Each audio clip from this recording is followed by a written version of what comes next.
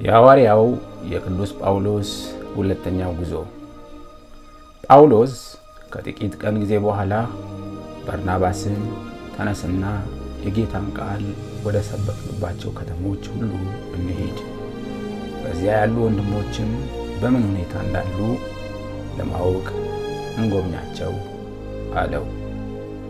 በርናባስም ማርቆስ የተባለው ዮሐንስ አብሯቸው እንዲሄድ ፈለገ። ጳውሎስ ግን እርሱን ይዞ ለመሄድ አልፈለገም። ምክንያቱም ቀደም ሲል ማርቆስ ከነርሱ ተለይቶ በጵንፍልያ ስለቀረና ወደ ሥራ አብሯቸው ስላልሄደ ነበር። እንዲህ የከረረ አለመግባባት በመካከላቸው ስለተፈጠረ እርስ በርስ ተለያዩ። ስለዚህ በርናባስ ማርቆስን ይዞ በመርከብ ወደ ቆጵሮስ ሄደ። ጳውሎስ ግን ሲላስን መረጠ። ወንድሞችም ለጌታ ጸጋ አደራ ከሰጡት በኋላ ተለይቷቸው ሄደ። አብያተ ክርስቲያናትንም እያበረታታ በሶርያና በኪልቅያ በኩል አለፈ። ጳውሎስ ወደ ደርቤንና ወደ ልስጥራን ደረሰ። በዚያም እናቱ አይሁዳዊት ሆና በጌታ ያመነች አባቱ ግን የግሪክ ሰው የሆነ ጢሞቴዎስ የተባለ አንድ ደቀ መዝሙር ነበር። እርሱም በልስጥራንና በኢቆንዮን በነበሩት ወንድሞች ዘንድ መልካም ምስክርነት ነበረው። ጳውሎስም ይህ ሰው ከእርሱ ጋር እንዲሄድ ፈለገ። ስለዚህ በዚያ አካባቢ በነበሩ አይሁድ ምክንያት ይዞ ገረዘው። እነዚህ አይሁድ በሙሉ የጢሞቴዎስ አባት የግሪክ ሰው እንደሆነ ያውቁ ነበርና እነርሱም ከአንዱ ከተማ ወደ ሌላው በሚያልፉበት ጊዜ ሐዋርያትና ሽማግሌዎች በኢየሩሳሌም ያሳለፉትን ውሳኔ ተቀብለው እንዲጠብቁ ለምእመናኑ ይሰጡ ነበር። አብያተ ክርስቲያናትም በእምነት እየበረቱና ዕለት በቁጥር እየጨመሩ ይሄዱ ነበር። ጳውሎስና ባልደረቦቹ ቃሉን በእስያ እንዳይሰብኩ መንፈስ ቅዱስ ስለከለከላቸው በፍርግያና በገላትያ አገር አልፈው ሄዱ። ወደ ሚስያም በተቃረቡ ጊዜ ወደ ቢታንያ ሊገቡ ሞከሩ። ነገር ግን የኢየሱስ መንፈስ አልፈቀደላቸውም። ስለዚህ በሚስያ በኩል አድርገው ወደ ጢሮአዳ ወረዱ።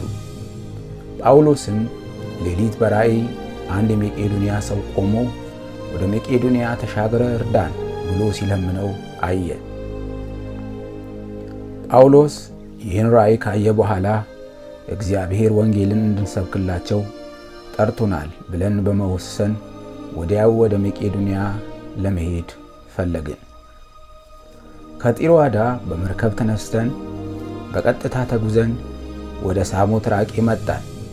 በማግስቱም ጉዟችንን ወደ ናፖሌ ቀጠልን። ከዚያም የሮማውያን ቅኝና የአካባቢው የመቄዶንያ ግዛት ዋና ከተማ ወደ ሆነችው ወደ ፊልጵስዩስ ገባን። በዚያም አያሌ ቀን ተቀመጥን። በሰንበት ቀንም የጸሎት ስፍራ በመፈለግ ከከተማይቱ በር ወጥተን ወደ አንድ ወንዝ ወረድን። በዚያም ተቀምጠን ተሰብስበው ለነበሩ ሴቶች መናገር ጀመርን።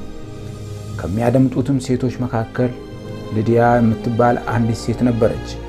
እርሷም እግዚአብሔርን የምታመልክና ከቲያጥሮን ከተማ የመጣች የቀይ ሐር ነጋዴ ነበረች። ጌታም ጳውሎስ የሚናገረውን በማስተዋል ተሰማ ዘንድ ልቧን ከፈተላት። እርሷና ቤተሰቦቿ ከተጠመቁ በኋላ በጌታ ማመኔን በእርግጥ ከተረዳችሁልኝ ወደ ቤቴ መጣችሁ ጥቂት ተቀመጡ በማለት አጥብቃ ለመነችኝ። አንድ ቀን ወደ ጸሎት ስፍራ ስንሄድ በጥንቆላ መንፈስ ትንቢት የምትናገር አንዲት የቤት አገልጋይ አገኘችን። እርሷም በዚህ የጥንቆላ ስራዋ ለአሳዳሪዎቿ ብዙ ገንዘብ ታስገኝላቸው ነበር።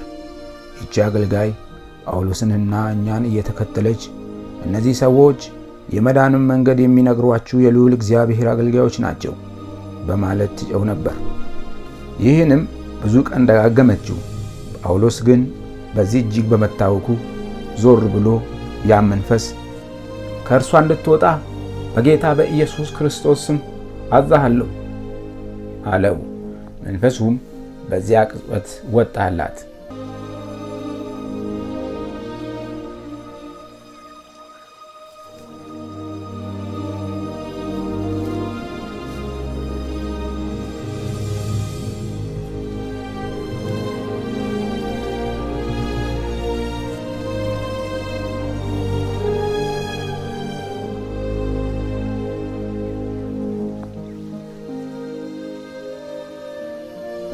አሳዳሪዎቿም የገንዘብ ማግኛ ተስፋቸው ወጥቶ መሄዱን በተረዱ ጊዜ ጳውሎስንና ሲላስን ይዘው የጎተቱ ባለስልጣኖች ወዳሉበት ወደ ገበያ ቦታ አመጣቸው። ገዢዎቹን ፊት አቅርቧቸው እንዲህ አሉ። እነዚህ ሰዎች አይሁድ ሆነው ሳሉ ከተማችንን አውኳል። ደግሞም እኛ ሮማውያን መቀበል ወይ መፈጸም የማይገባንን ልማድ በሕዝቡ መካከል ይነዛሉ። ሕዝቡም ተባብሮ በጳውሎስና በሲላስ ላይ ተነሱባቸው።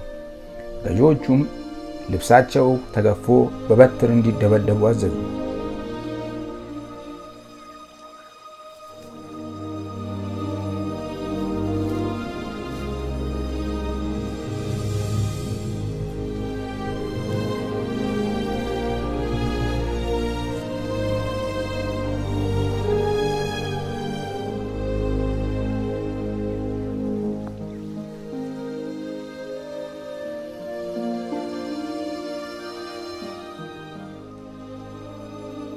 እኛ ከተደበደቡ በኋላ ወደ ወህኒ ቤት አስገቧቸው።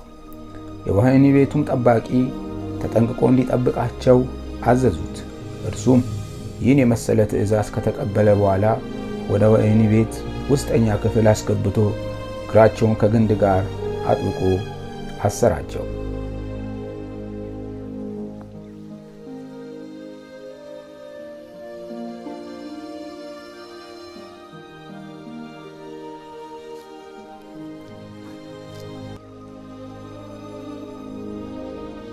እኩለ ሌሊት አካባቢ ጳውሎስና ሲላስ እየጸለዩና እየዘመሩ እግዚአብሔርን ሲያመሰግኑ ነበር። ሌሎች እስረኞችም ያደምጧቸው ነበር። ድንገትም የወህኒ ቤቱን መሰረት የሚያናውጥ ታላቅ መሬት መንቀጥቀጥ ሆነ። ወዲያውም የወህኒ ቤቱ በሮች ተከፈቱ። የሁሉም እስራት ተፈታ።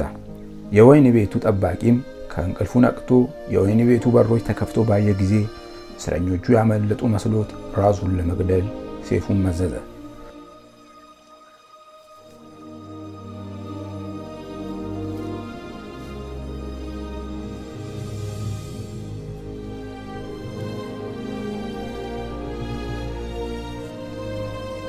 ጳውሎስ ግን ድምጹን ከፍ አድርጎ እኛ ሁላችን እዚህ ስላለን በራስ ላይ ክፉ ነገር አታድርስ ብሎ ጮኸ። የወህኒ ቤቱ ጠባቂም መብራት ለምኖ ወደ ውስጥ ዘሎ ገባ። እየተንቀጠቀጠ በጳውሎስና በሲላስ እግር ላይ ወደቀ። ይዟቸው ከወጣ በኋላ እናንተ ሰዎች እድን ዘንድ ምን ላድርግ አላቸው። እነርሱም በጌታ በኢየሱስ እመን አንተም ቤተሰቦችህም ትድናላችሁ አሉት። ከዚያም ለእርሱና በቤቱ ላሉት ሰዎች ሁሉ የጌታን ቃል ተናገሩ።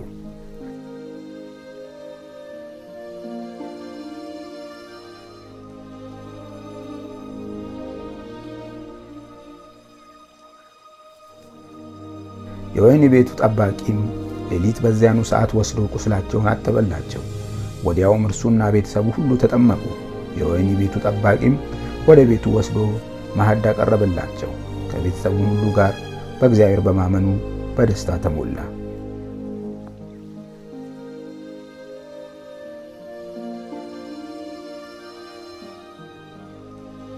ሲነጋም ገዢዎቹ እነዚያን ሰዎች ፈተህ ልቀቃቸው ብለው መኮንኖቻቸውን ላኩበት።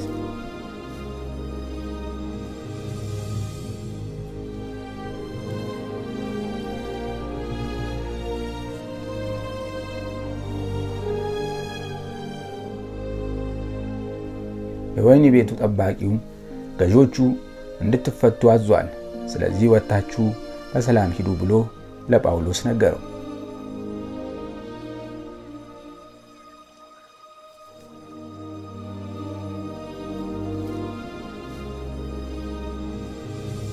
ጳውሎስ ግን እኛ የሮም ዜጎች ሆነን ሳለን በሕዝብ ፊት ያለ ፍርድ ደብድበው ወደ እስር ቤት ወረወሩ።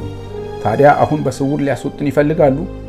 ይህም አይሆንም፣ እነርሱ ራሳቸው መጥተው ያስወጡን አላቸው። መኮንኖቹም ይህንን ቃል ለገዦቹ ነገሯቸው። እነርሱም ጳውሎስና ሲላስ የሮም ዜጎች መሆናቸውን ሲሰሙ ደነገጡ። እነርሱ ራሳቸውም መጥተው ይቅርታ ጠይቀው ከወህኒ ቤት አወጧቸው። ከተማውንም ለቀው እንዲሄዱ ለመኗቸው።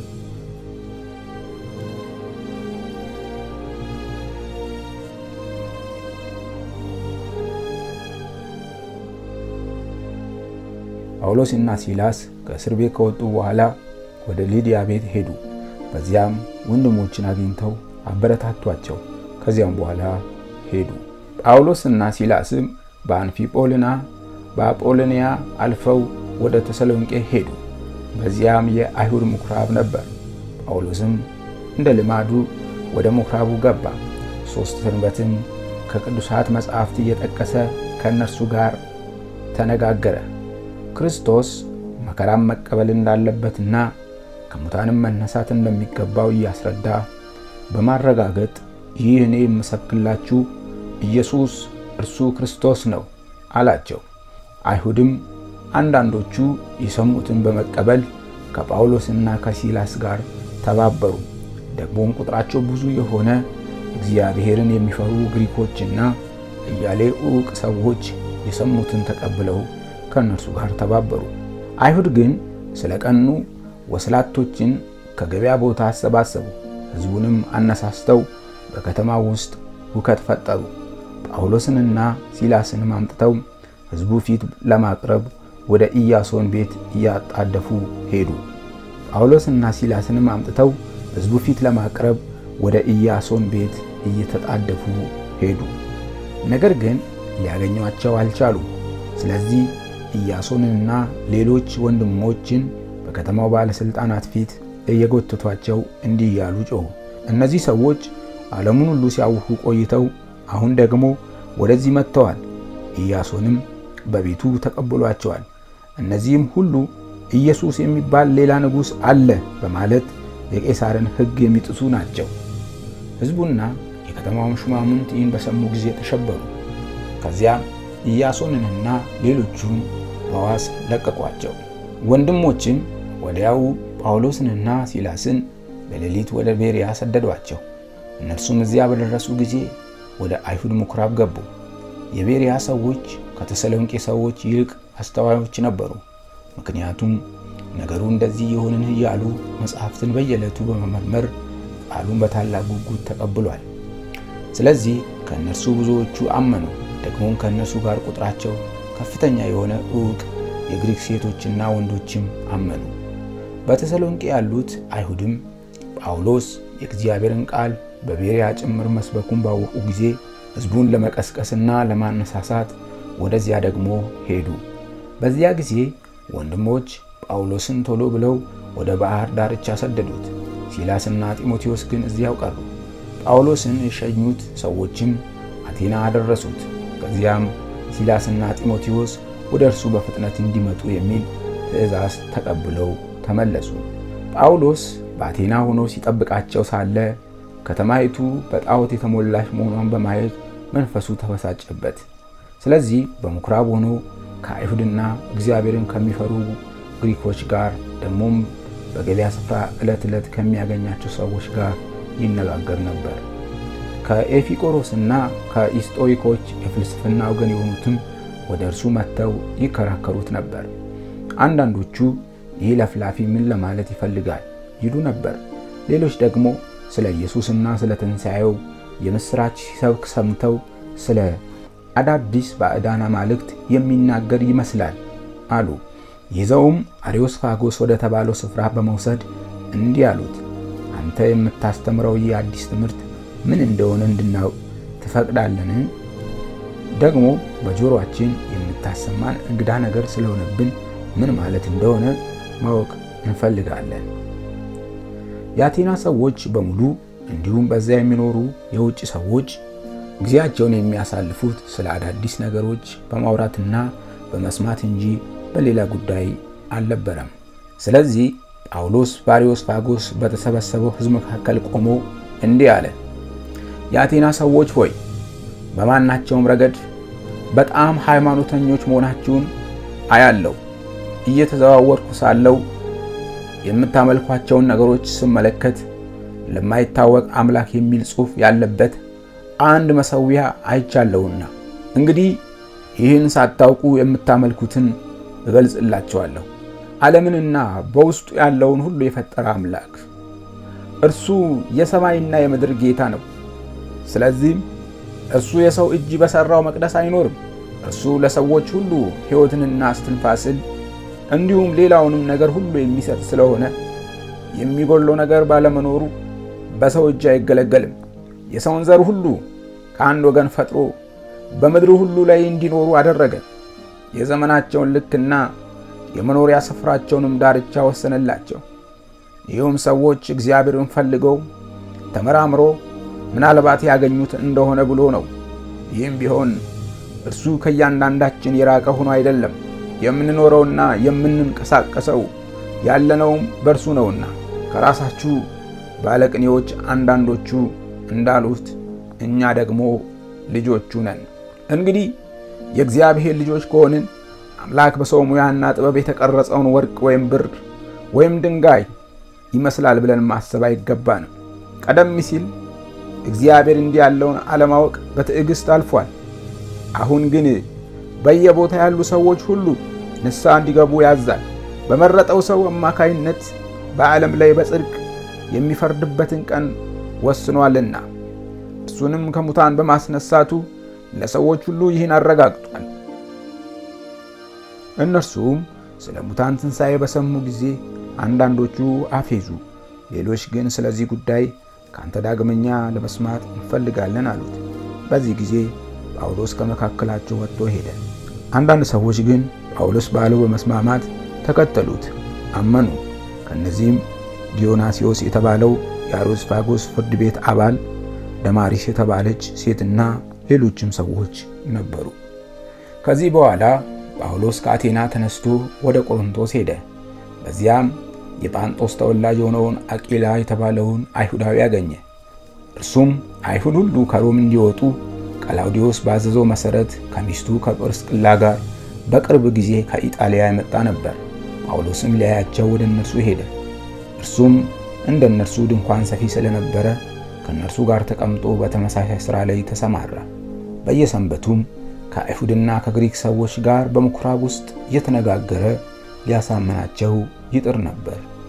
ሲላስና ጢሞቴዎስ ከመቄዶንያ በወረዱ ጊዜ ጳውሎስ በስብከት እየተጋ ኢየሱስ እርሱ ክርስቶስ እንደሆነ ለአይሁድ ይመሰክር ነበር። ነገር ግን በተቃወሙትና በሰደቡት ጊዜ ልብሱን አራግፎ ለማችሁ በራሳችሁ ላይ ይሁን፣ እኔ ንጹሕ ነኝ፣ ከእንግዲህ ወደ አሕዛብ እሄዳለሁ አላቸው። ከዚያም ወጥቶ ቲቶስ ኢዮስጦስ ወደ ተባለ እግዚአብሔርን ወደሚያመልክ ሰው ቤት ሄደ። የዚያም ሰው ቤት በምኩራቡ አጠገብ ነበረ። የምኩራብ አለቃ የነበረው ቀርስጶስ ከቤተሰቦቹ ሁሉ ጋር በጌታ አመነ። ጳውሎስ ሲናገር የሰሙ ብዙ የቆሮንቶስ ሰዎችም አምነው ተጠመቁ። ጌታም ሌሊት በራእይ ጳውሎስን እንዲህ አለው፣ አትፍራ፣ ተናገር፣ ዝምም አትበል። እኔ ካንተ ጋር ነኝና ማንም ባንተ ላይ ተነስቶ ሊጎዳ አይችልም። በዚህ ከተማ ብዙ ሰዎች አሉኝና። ስለዚህም ጳውሎስ እግዚአብሔርን ቃል እያስተማራቸው 1 ዓመት ተኩል አብሯቸው ተቀመጠ።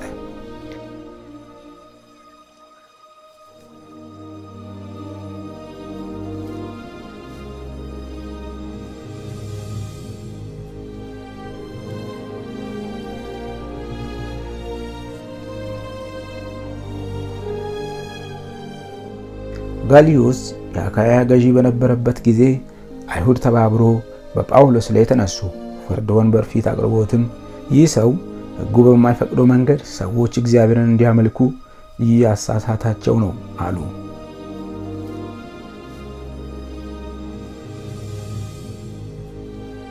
ጳውሎስ ሊናገር ገና አፉን ሲከፍት ጋልዮስ አይሁድን እንዲህ አላቸው፣ የአይሁድ ሰዎች ሆይ ያቀረባችሁት ጉዳይ ስለ አመጽ ወይም ስለ ከባድ ወንጀል ቢሆን ኖሮ ላደምጣችሁ በተገባይ ነበር። ነገር ግን ክርክራችሁ ስለ ቃላትና ስለ ስሞች እንዲሁም ስለ ሕጋችሁ በመሆኑ እናንተው ጨርሱት። እኔ በእንዲህ አይነት ነገር ፈራጅ ለመሆን አልሻም። ስለዚህ ከፍርድ ወንበር ፊት አስወጣቸው። በዚህ ጊዜ ሁሉም የምኩራቡን አለቃ ሶስቴስን ይዘው በፍርድ ቤቱ ፊት ደበደቡት። ጋልዮስ ግን ነገሩ ደንታም አልሰጠውም።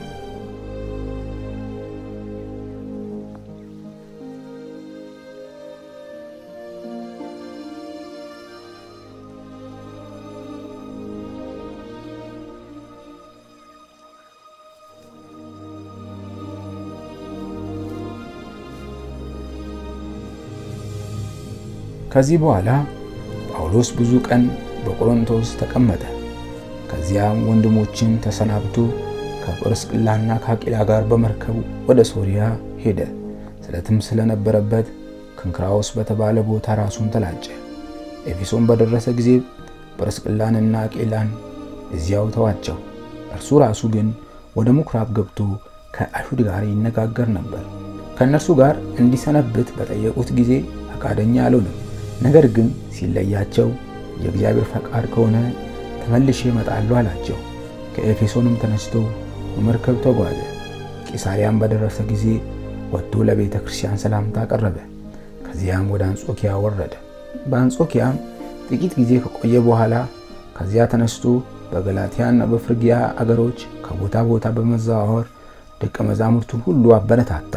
በዚህ ጊዜ የእስክንድርያ ተወላጅ የሆነ አጵሎስ የሚባል አንድ አይሁዳዊ ወደ ኤፌሶን መጣ። እርሱም የተማረና ቅዱሳት መጻሕፍትን ጠንቅቆ የሚያውቅ ሰው ነበር። ይህ ሰው ለጌታም መንገድ የተማረ ስለ ኢየሱስም በትክክል የሚናገርና በመንፈስ እየተቃጠለ የሚያስተምር ነበር። ይሁን እንጂ እርሱ የሚያውቀው የዮሐንስን ጥምቀት ብቻ ነበር። እርሱም በምኩራብ በድፍረት ይናገር ጀመር። ጵርስቅላና አቂላም በሰሙት ጊዜ ወደ ቤታቸው ወስደው የእግዚአብሔርን መንገድ ይበልጥ አስተካክለው አስረዱት። አጵሎስ ወደ አካያ ለመሄድ በፈለገ ጊዜ ወንድሞች አበረታቱት። በዚያ የነበሩት ደቀ መዛሙርትም እንዲቀበሉት ደብዳቤ ጻፉለት። እዚያም በደረሰ ጊዜ ከጸጋው የተነሳ አምዶ ለነበሩት ትልቅ እርዳታ ሆናቸው። ከቅዱሳት መጻሕፍት እያመሳከረ ኢየሱስ እርሱ ክርስቶስ እንደሆነ ከአይሁድ ጋር በጽኑ በመከራከር በሕዝቡ ፊት ይረታቸው ነበርና።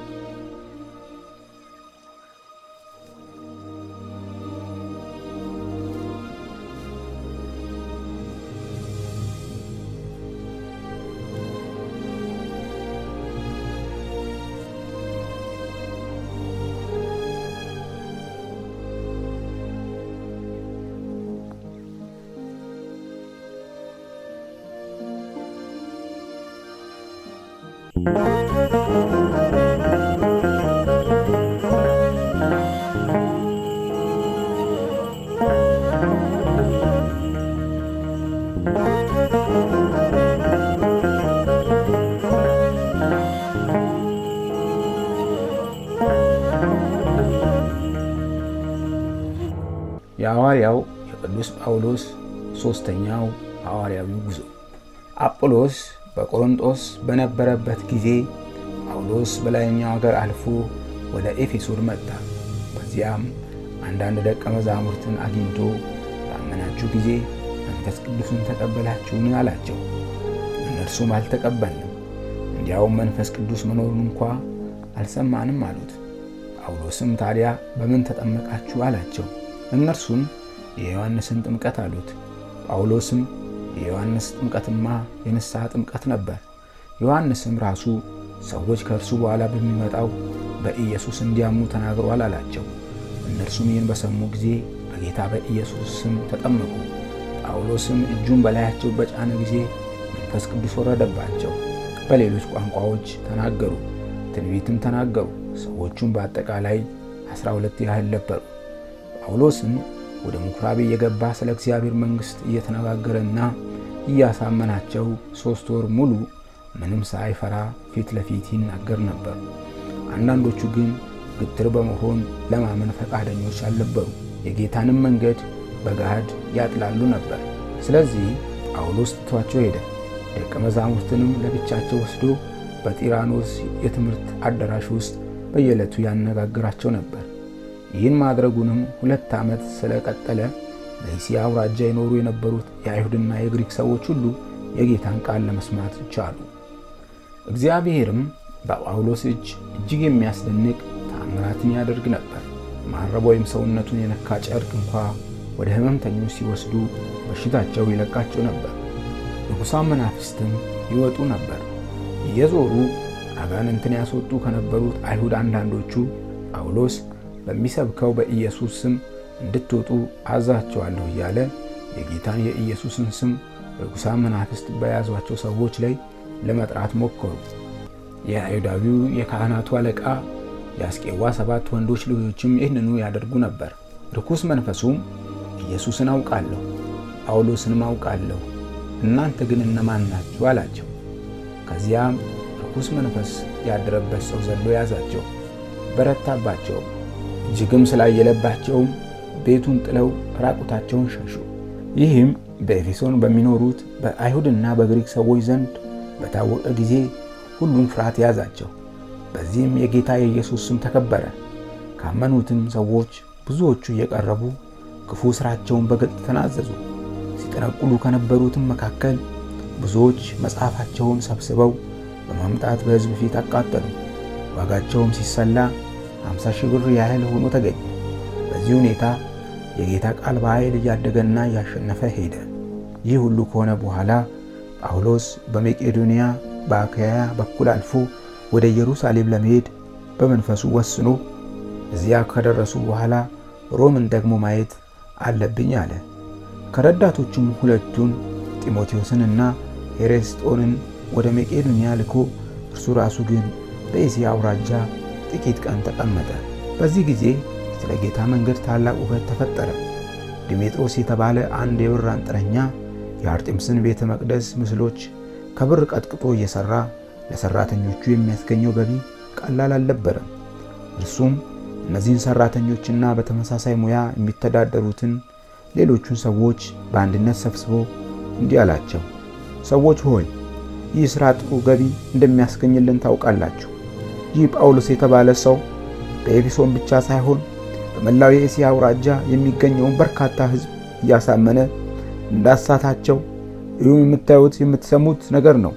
በሰው እጅ የተሰሩ አማልክት በፍጹም አማልክት እንዳልሆኑ ይናገራልና የዚህ የሥራችን መልካም ስም ከመጉደፉም በላይ መላው እስያና ዓለም የሚያመልካት የታላቋ አርጤምስ ቤተ መቅደስም ዋጋ ቢስ ይሆናል፣ ደግሞም ገናና ክብሯ ይዋረዳል።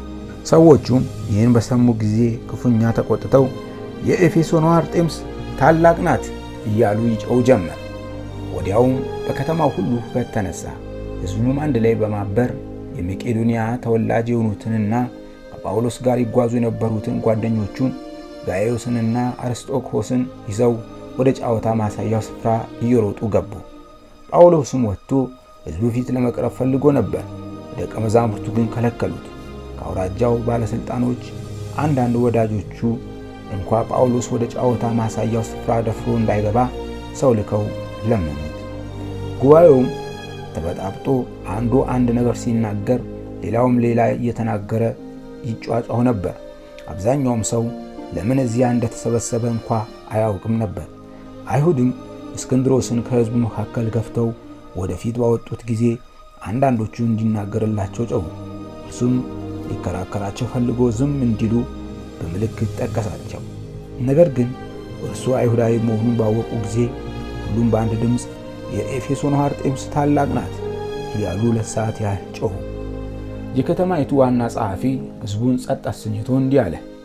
የኤፌሶን ሰዎች ሆይ የታላቋ የአርጤምስ ቤተ መቅደስና ከሰማይ የወረደው መስሏ ጠባቂ የኤፌሶን ከተማ ሕዝብ መሆኑን የማያውቅ ማን አለ?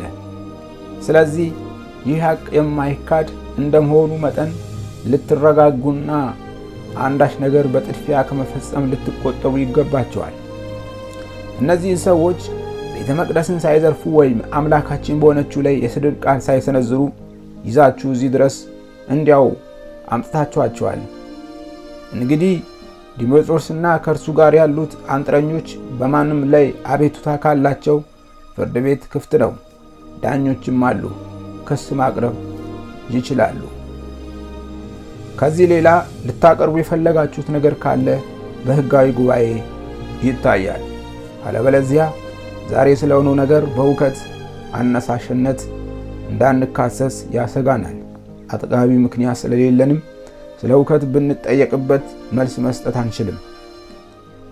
ይህን ከተናገረ በኋላ ጉባኤው እንዲበተን አደረገ።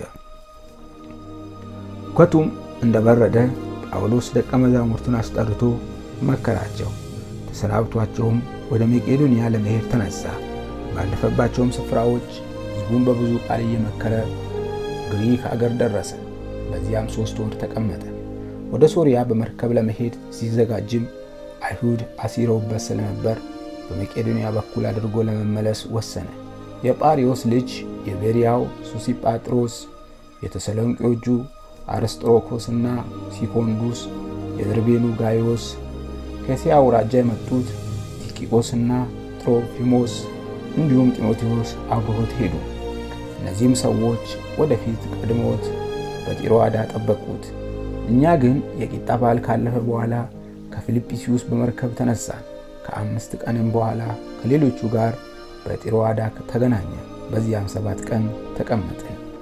በሳምንቱ መጀመሪያ ቀን እንጀራ ለመቁረስ ተሰብስበን ሳለን ጳውሎስ በማግስቱ ለመሄድ ስላሰበ ከእነርሱ ጋር ይነጋገር ነበር። ንግግሩንም እስከ እኩለ ሌሊት ድረስ አራዘመ። በተሰበሰብንበትም ሰገነት ላይ ብዙ መብራት ነበር። አውጤኪስ የተባለ አንድ ጎበዝም በመስኮት ላይ ተቀምጦ ነበር። ጳውሎስ ንግግሩን ባስረዘመ ጊዜ እንቅልፍ አለውና ጭልጥ ብሎ ተኛ። ከ3ኛው ፎቅ ቁልቁል ወደቀ። ሞቱም አነሱት። ጳውሎስም ወርዶ በላዩ ተጋድሞ አቀፈውና ሕይወቱ በውስጡ ስላለች ሁከት አትፍጠሩ አላቸው።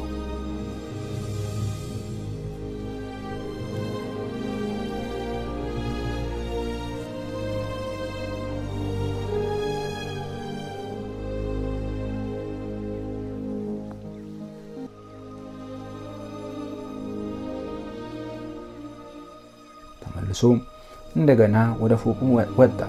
እንጀራውንም ቆርሶ በላ። እስኪነጋም ድረስ ብዙ ከተናገረ በኋላ ተነስቶ ሄደ። ሰዎችም ያን ጎበዝ ሕያው ሆኖ ወሰዱት። በዚያም እጅግ ተጽናኑ።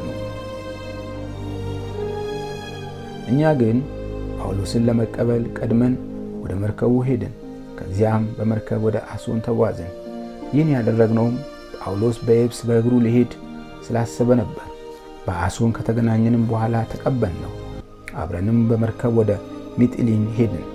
በማግስቱም በመርከብ ተጉዘን ከኪዮ ደሴት ተይዩ ደረስን። በሚቀጥለውም ቀን ወደ ሳሞን ተሻገርን። በማግስቱም ሚሊጥን ደረስን። ጳውሎስ በእስያ አውራጃ ብዙ መቆየት ስላልፈለገ ወደ ኤፌሶን ሳይገባ አልፎ ለመሄድ ወሰነ። ብቻል ባለ 50 በኢየሩሳሌም ለመዋል ቸኩሎ ነበርና። ከሚሊጥንም ወደ ኤፌሶን ሰው ልኮ የቤተ ክርስቲያኒቱን ሽማግሌዎች አስጠራ። በመጡም ጊዜ እንዲህ አላቸው። ወደ እስያ አውራጃ ከገባሁበት ከመጀመሪያው ዕለት አንስቶ ዘውትር ከእናንተ ጋር እንዴት እንደኖርኩ ታውቃላችሁ። ምንም እንኳን ከአይሁድ ሴራ የተነሳ መከራ ቢያደርሱብኝም ጌታን በታላቅ ትሕትናና በእንባ ከማገልገል አልተቆጠብኩም።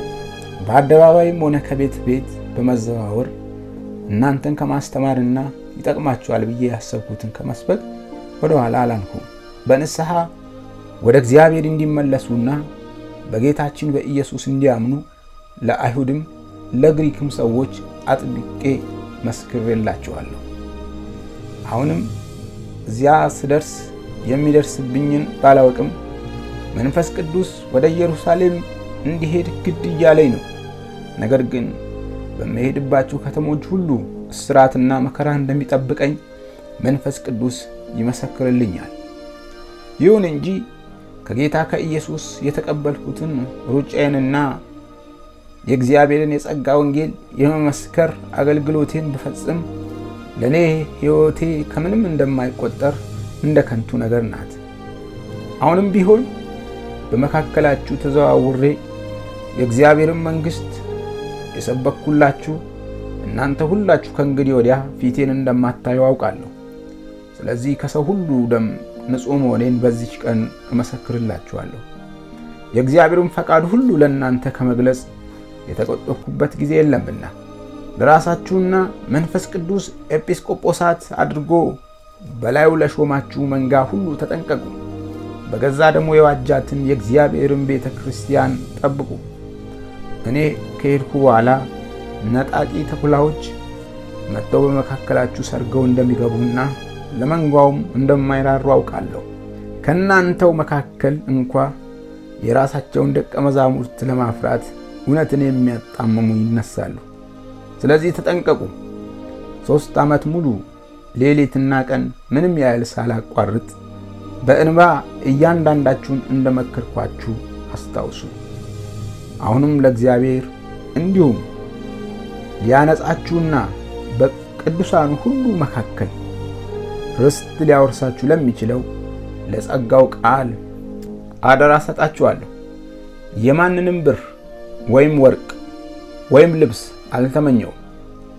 እነዚህ እጆቼ ለእኔና ከኔ ጋር ላሉት በሚያስፈልገን ነገር እንዳገለገሉ እናንተ ራሳችሁ ታውቃላችሁ።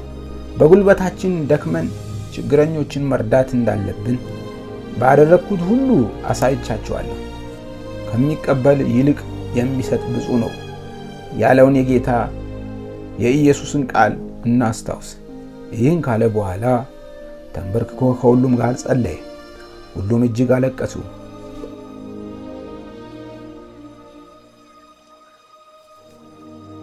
ጳውሎስንም አንገቱን አቅፈው ሳሙት።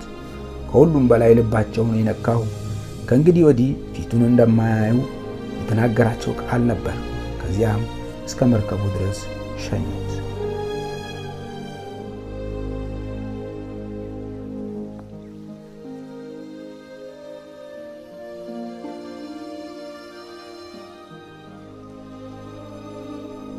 ከነርሱ ከተለየን በኋላ ቀጥታ በመርከብ ወደ ቆስ ተጓዝን።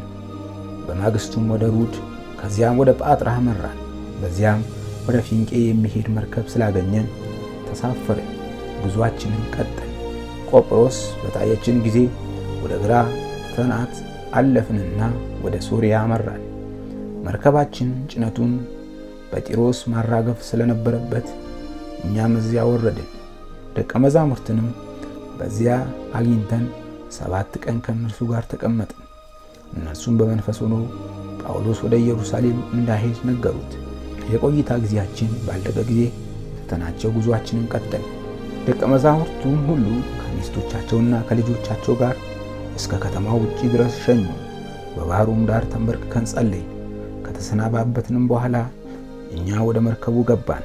እነርሱም ወደ ቤታቸው ተመለሱ። ከጢሮስ ተነስተን ጉዟችንን በመቀጠል ቤተልሔማይስ ደረስን። ከመርከብ ወርደንም ለወንድሞች ሰላምታ ካቀረብን በኋላ አንድ ቀን ከነሱ ጋር ቆየን። በማግስቱ ከዚያ ተነስተን ቂሳሪያ ደረስን። ከሰባቱ አንዱ በሆነው በወንጌላዊ ፊልጶስ ቤት አረፍን። እርሱም ትንቢት የሚናገሩ 4 ደናግል ሴቶች ነበሩ። በዚያም ብዙ ቀን ከተቀመጥን በኋላ አጋቡስ የተባለ ነብይ ከይሁዳ ወረደ። ወደኛም መጣና የጳውሎስን መታጠቂያ ወሰደ። የራሱንም እጅና እግር በማሰር መንፈስ ቅዱስ በኢየሩሳሌም ያሉ አይሁድ የዚህ መታጠቂያ ባለቤት እንዲያድርገው በማሰር ለአሕዛብ አሳልፈው ይሰጡታል ይላል አለ።